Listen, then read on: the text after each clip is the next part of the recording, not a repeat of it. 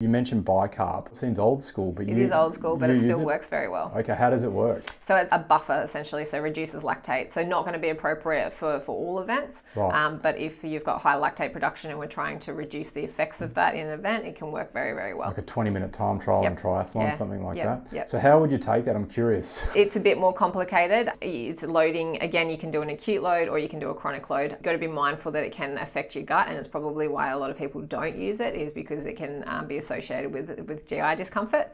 But you basically are taking it starting from about 3 hours out up until 90 minutes out from an event. And there's a set sort of ratio of bicarb that we're taking based on that person's weight. Something that you would work with a professional to figure out what your requirement was. Yes, and this is the gut training scenario that you talked about. You'd want to try this one before Absolutely, event day? definitely. Yeah, Not something you would try on race day.